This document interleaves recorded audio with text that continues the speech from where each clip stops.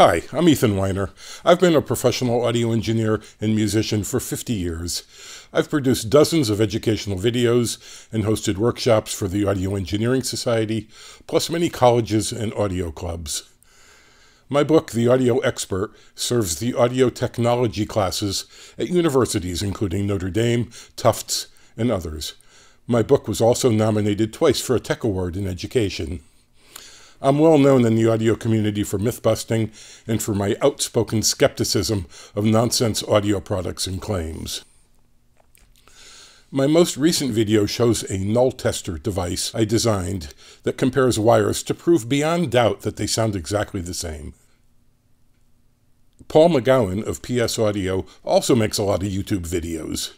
More than 500 so far. But as audio professionals, we differ on many issues. In this video he posted in July 2018, Paul claims it's impossible to measure all aspects of sound quality. He further claims that you can't compare two amplifiers and tell which one is better based on the numbers measured. There are no current means that I am aware of measuring sound quality.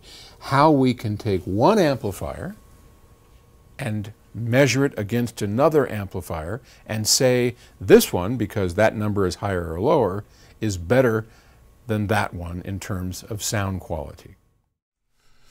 But I'm certain we can measure and quantify all aspects of sound reproduction other than matters of personal taste.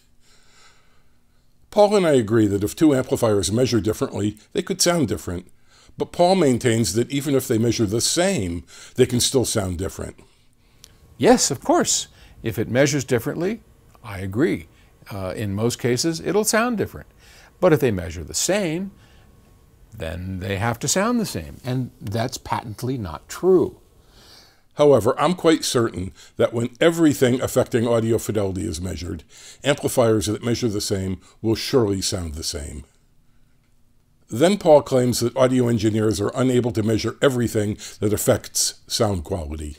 What they're missing is that we're not able to measure everything. Of course, design engineers have measured their audio products for decades. Later in his video, Paul claims that timbre, which defines the sound of one instrument versus another, is not measurable. When you're playing that fundamental frequency, the difference between a piano note and a clarinet is all in the harmonics and the envelope of how it starts and stops. So that's basically timbre.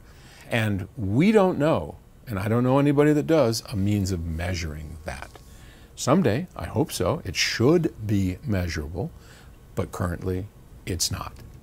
Of course, the harmonic makeup of musical instruments and their envelopes is easily measurable using common test equipment. By the way, Paul, it's pronounced timbre, not timber. So these claims are what Paul believes, or says he believes, but I'm certain that he's wrong, and I can prove he's wrong. I know Paul means well, but I was especially annoyed by this video because a man with his experience should know better than to confuse audio fidelity with preference. And he certainly should know that audio engineers can measure every aspect of fidelity.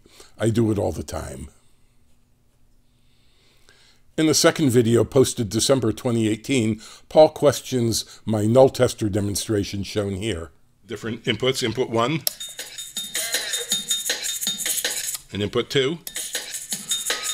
So each of those is one of the wires, and then we bring up the gain on the Null Tester.